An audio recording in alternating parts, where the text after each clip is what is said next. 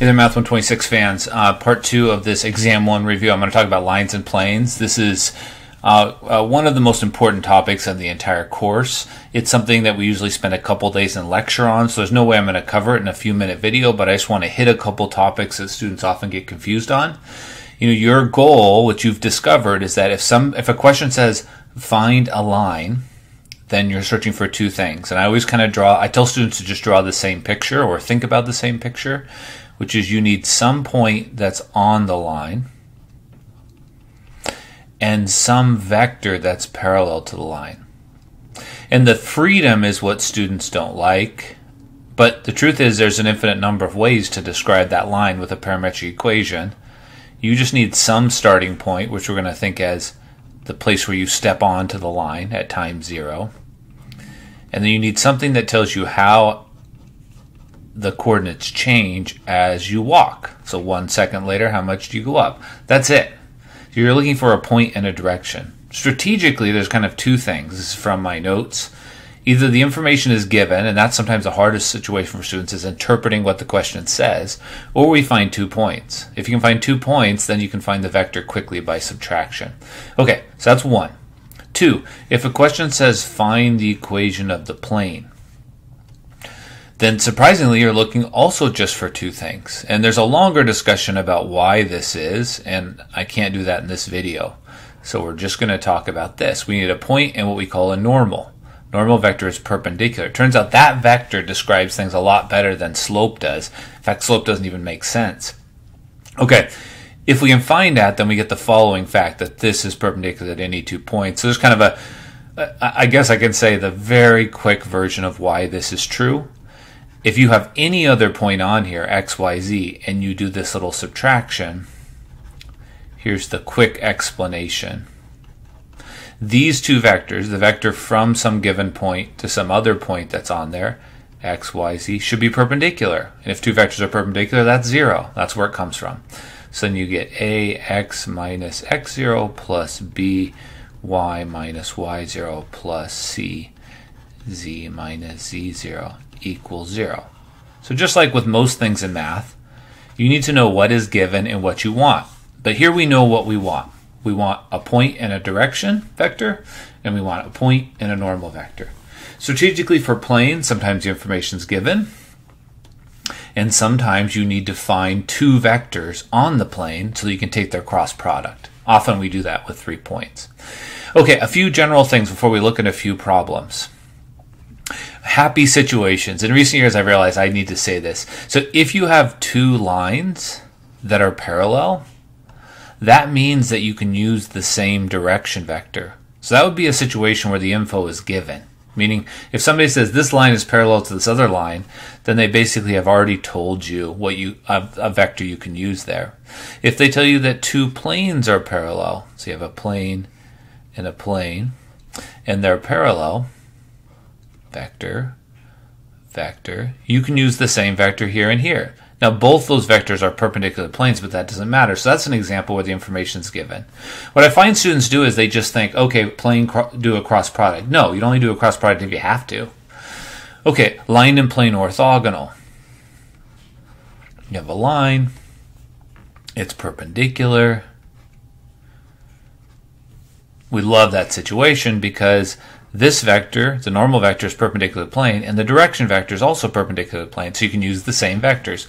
Those 3 situations are situations where if you see those words, you're happy. So 2 lines parallel, 2 planes parallel, or a line and a plane that are perpendicular because you can use the same vectors. Those are happy situations because it means it's going to be a really short problem. Less happy situations would be the rest. What if you have 2 lines that aren't parallel? Well, then you got some work to do. What if you have, and a common one is a plane and another plane, and they are perpendicular to each other? That's surprisingly not that helpful. You can look around the room you're in right now, and you're going to see, like in the corner, or take a wall. Where that wall meets the other walls, they're perpendicular. Where that wall meets the ceiling, they're perpendicular. Where that wall meets the floor, it's perpendicular. So there's a lot of planes that are perpendicular to a given plane, so it's less helpful. But there is one thing you can say, which is that the normal vector for this plane is parallel to this plane, which gives you one of these vectors. So pretty much the only thing you get when you have two planes that are perpendicular is a vector. Same thing as if you saw a line and a plane that were parallel. The only thing you really get is that this direction vector is parallel, and you can use it as one of those vectors. So typically, if it's not one of your happy situations, then you just get one vector to find your plane. Now, the word orthogonal means perpendicular. The word contains or is on does not mean perpendicular. So that's a common misread I see students. You'll have a plane, and you'll have a line that's on the plane. That's what this is talking about. That is very different than perpendicular to the plane. And if you misread that, you're not doing the right problem. So if a line contains a point, it means it's on it. All the points are on there. All right, so now let's look at just a few scenarios because I can't go through it all. I do want to say one thing, that if you need practice with this, then you should do this review sheet. I made this years ago. I think it's darn good. And it hits almost every scenario. It does 4 examples with lines and does all the main scenarios. It does 5 examples with planes. It hits all the main scenarios. It talks about intersections of 2 planes, 2 lines, all those things that are so important. Actually, the intersection of 2 lines is up, 2 planes is up here. So do that. I have solutions where I step through how to do it. Recently, students said, could I make a video? So I made this. This was during the pandemic, unfortunately, so it's not as clean as my recent videos, but you can see me go through it. If you went through that, you would be a whiz at lines and planes, and then if you did the homework, you'd be good to go. Okay. So anyways, let's look at a few problems. And for any given problem, and I just went through and started grabbing them from old exams. Find the equation of the plane that's orthogonal to this other plane and contains these 2 points. So here's how I think through it. Find the equation of a plane. I don't even read on past there. I draw a plane. I always draw the same plane. Let me move these out of the way because it's bothering me.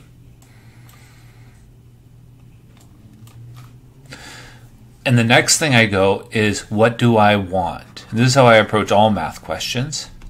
In this case, I want a normal and a point. Okay? And the other thing I tell students to do is at the bottom of the page, you could write x minus. Fight for every point you can get. I love it when students do stuff like this because I can see they're on the right track. Okay, what does it say?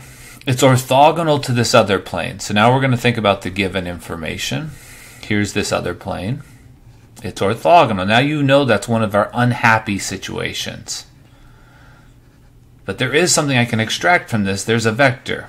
There's 4, 0, negative 1. Unfortunately, that vector doesn't point in any of the directions I really want. So boo. All we can really say from there is 4, 0, negative 1 is parallel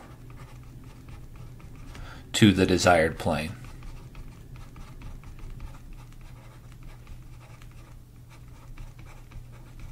And so in my head, like I was telling you a moment ago, I'm thinking I have one of these vectors.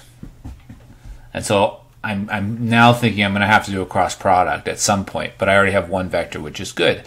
What else did they give me? They gave me 2 points on the plane, P and Q. And you can see how just drawing this picture, even though it's not like part of my solution, is just helping me think.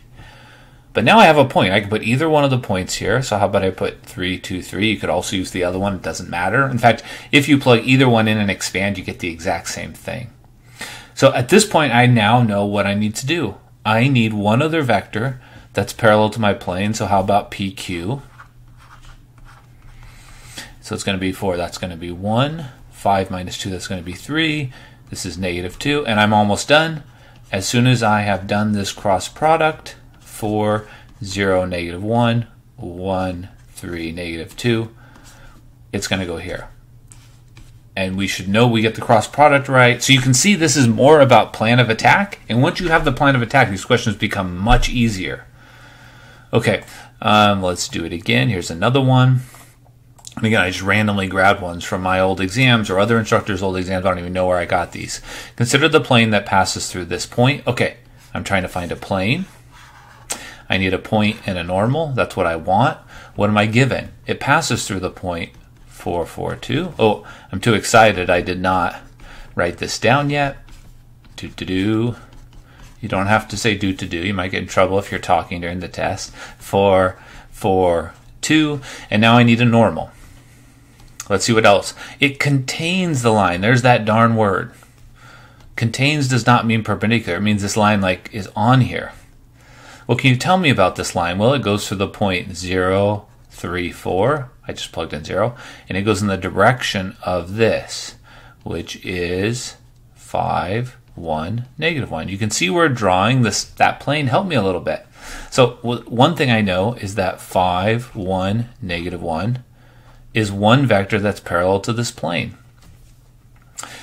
And that's great because I'm searching for two vectors parallel to plane so I can do their cross product. Okay, so we're down to this part where we're stuck. We need another vector on the plane. Can I do it? Well, it sure would be nice if I had another point. I do.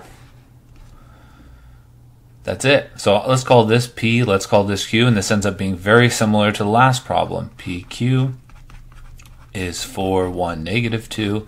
And if I was doing a test, I would just do the cross product right there. When you're done, those are your three numbers. Success. Let's keep going. Find the equation of the plane that contains these 2 points and is orthogonal to this other plane. Oh, that's just like the first question. Boring. Where are the rest of the questions? I thought I grabbed a few more. That's the game we're playing. So there are a few special situations, like the intersection of two planes. I like to try to find 2 points. The intersection of 2 lines. But I think I'm going to send you to my review because I do it in more detail here. You know, visually, this is what we're doing when we're finding a plane. This is from my lecture notes. We're finding this normal vector that's perpendicular. We're doing a cross product. Now that cross product can be really long or really short. It depends on the 2 vectors we use, but it's still going to be perpendicular. When we do the intersection of a line and plane, we're doing this. When we do the intersection of 2 planes, I just like to find 2 points, and once I find 2 points, I'm done, because I can use 2 points to find the plane. And when we're doing the intersection of 2 lines, we do need to use a different parameter, because you may be at that intersection at different times. I mean, the person walking on the red line, the person walking on the blue line, they don't necessarily get there at the same time. And so the most important thing there is if one of the things uses a T, have the other one use a U, and then solve and combine. So watch my session here, go through these if you need more practice. I think I'll stop